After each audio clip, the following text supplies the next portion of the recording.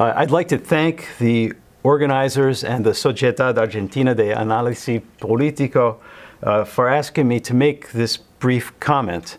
Unfortunately, I wasn't able to accept the invitation to Mendoza because I was already committed to attend a conference in Arizona. But they asked if I might film a short critical comment on the contribution of Maurizio Viroli to Machiavelli studies from my home in New Jersey. So I'm coming to you from Seton Hall University in New Jersey. 2 years ago, I was a guest of the SAP at the Congreso in Paraná, and it's with real pleasure that I recently received a copy of a very fine book that Tomás Varnasi and Miguel Ángel Rossi published with some of our papers. Again, I was asked to make a brief critical comment on Maurizio Viroli's contributions on Machiavelli. Let me say hello, Maurizio. I hope you're enjoying your time in Mendoza. And then let me say this is an important moment in Maurizio's career for two reasons. The first reason is that after nearly 30 years of teaching at what was really his intellectual home at Princeton, he made the decision to become, with respect to academic life at least, something like a mercenary captain, a condottiere, offering his valuable services to the universities that are able to afford them.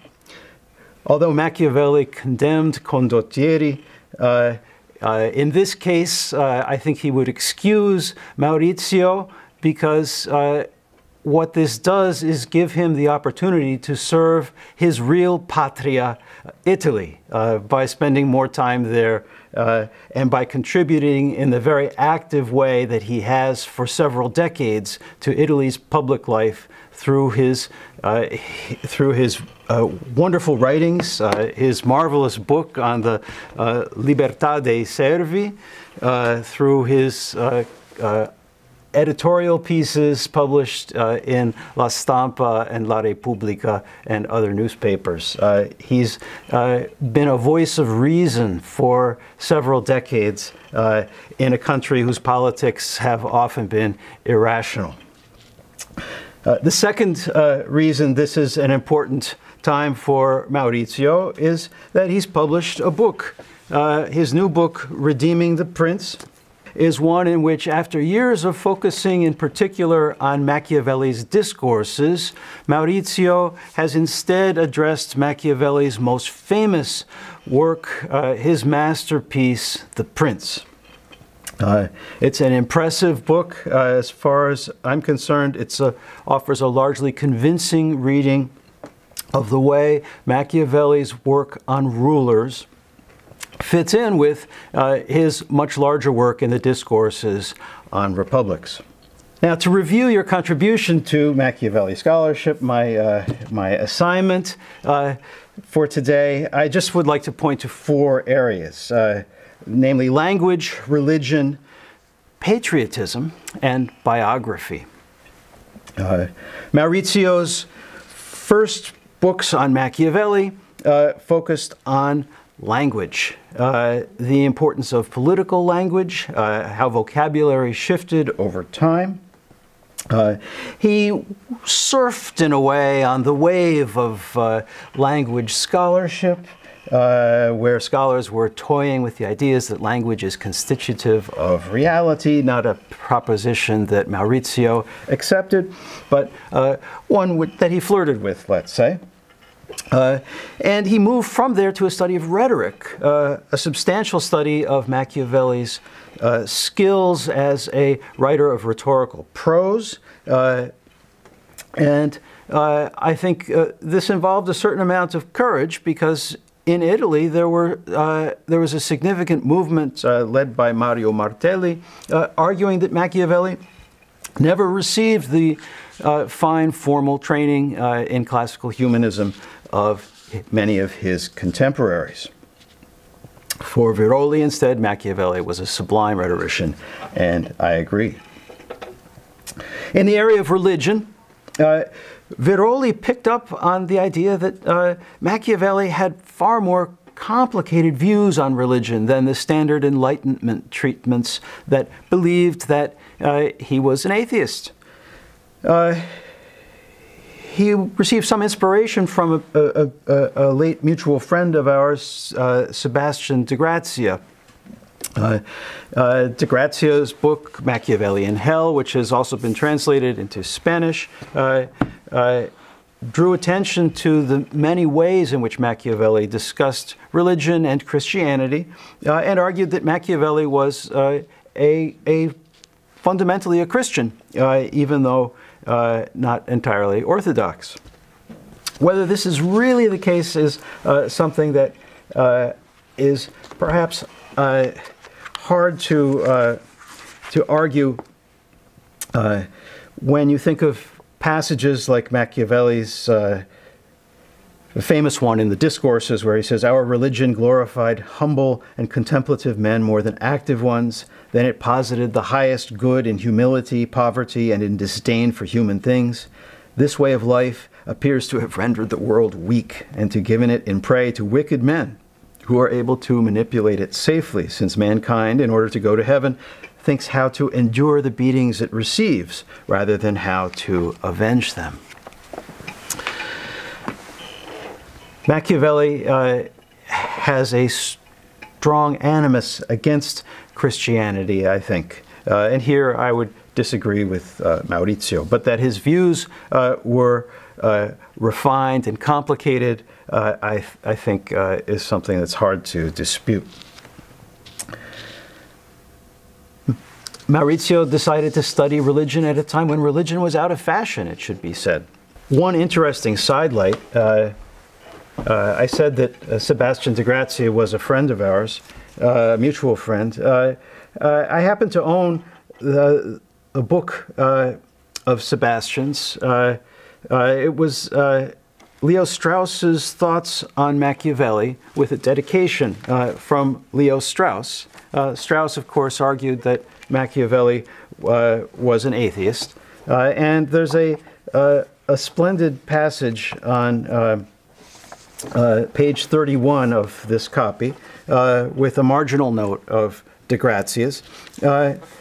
Strauss is arguing that because Machiavelli never mentions the devil, never mentions hell, never mentions the soul, he suggests by this silence that these subjects are unimportant for politics. And de Grazia includes a marginal comment, or too important.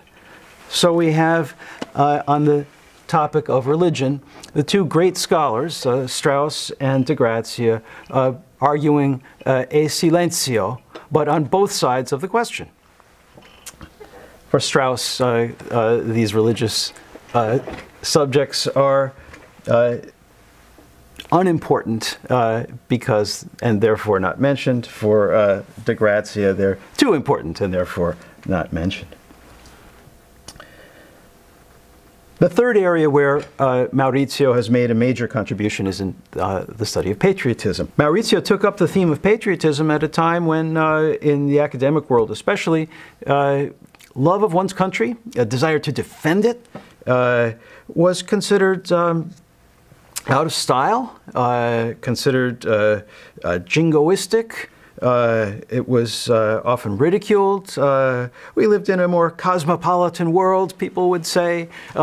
Patriotism, not something that academics should devote time to. And here was a full-blooded patriot saying that Italy needed to be redeemed, to be reformed, and Viroli picked up the banner of Machiavelli and carried it into the world of Italian politics of the 20th century and the 21st century. And then the fourth area, biography.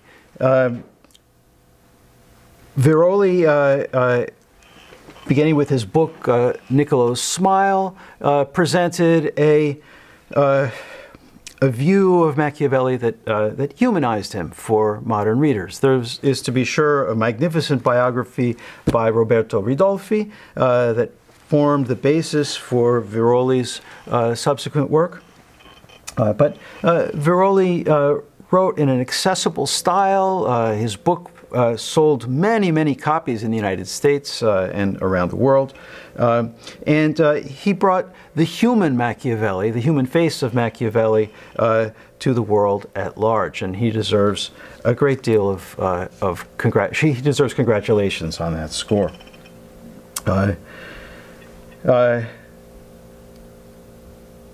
I've grown up reading Maurizio's work, beginning with his early book on Rousseau, continuing through what has become a whole stack of books, some of which you can see here.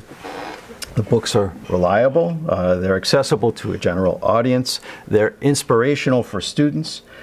Although he's not a philologist or an archival researcher, Maurizio in his writings has always tried to reflect the recent discoveries of Machiavelli scholarship. Where other Machiavelli scholars are at pains to come up with shocking and sometimes outrageous readings, Viroli focuses on the fundamentals, on what Machiavelli himself really cared about. Reading Viroli on Machiavelli is, in a way, I find like eating comfort food. Over the years, I've heard Maurizio called many things, and I'm sure he has heard himself called many things, but I doubt he has ever heard this before. Maurizio, you are a hamburger. I say that thinking of all of the people we've known in the world of Machiavelli scholarship and the readings that they've come up with. One way of classifying them is to think of them in terms of their diets.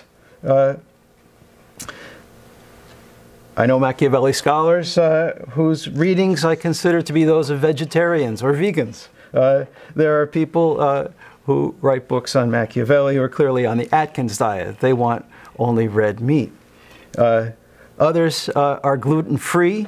There are people who, interpreters of Machiavelli, who suffer from various disorders, peanut allergies, diabetes, bulimia, anorexia.